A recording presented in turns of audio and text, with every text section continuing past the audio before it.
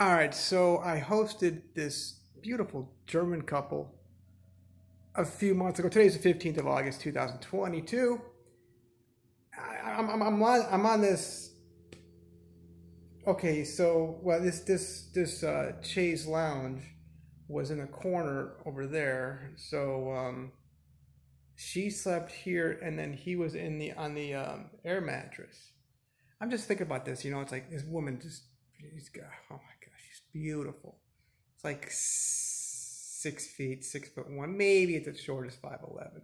I said, you should be on a runway, girl. You know what she said? And this is America. You gotta understand something. These Americans are just really obese and overweight. She says she's too fat. I'm like, wow. And she's definitely in the top 5 to 10% slenderest of all American people who are in America. In America.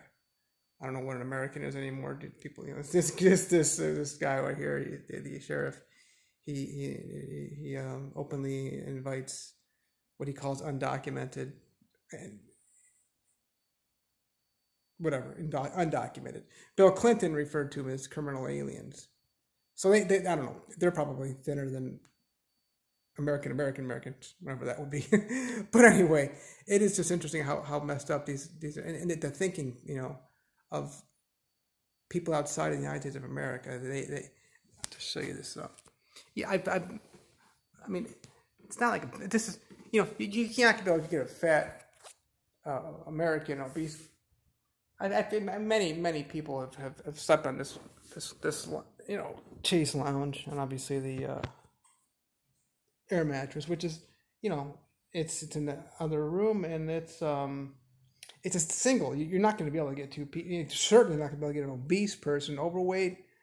Well, actually, I think the weight limit might be like well, on my scooters, the weight limit's 220. Most of these scooters weights, if you pay over $1,000, maybe 2,000, you can probably get to 260. I've seen it, but yeah, you got weight limits on some of these things. That air mattress, you might be maxed out at 220. I'll go look at the box sometime just to find out. It's just amazing to me. I meet these people from different countries.